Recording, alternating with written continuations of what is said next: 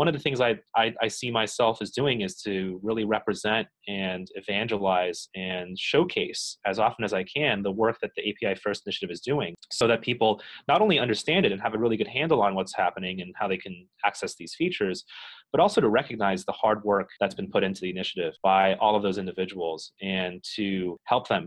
One of the most rewarding moments at any Drupal event that I've been to was really DrupalCon Mumbai. It was one of the most important events, not just in my career, but in my life, because I got to meet so many people who had only seen me as a handle or had only seen me as this amorphous person giving these presentations. And finally being able to stand up in front of this audience and give a presentation. My topic was about decoupled Drupal. And I still remember this like it was yesterday.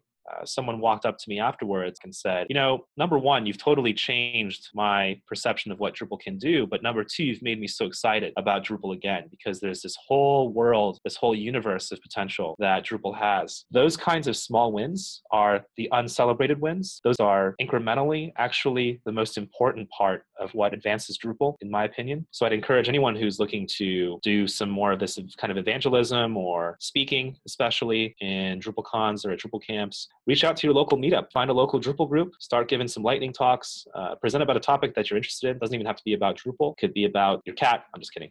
But anything that you're interested in that you think is really useful for everyone else to share is, I think, a very good first approach.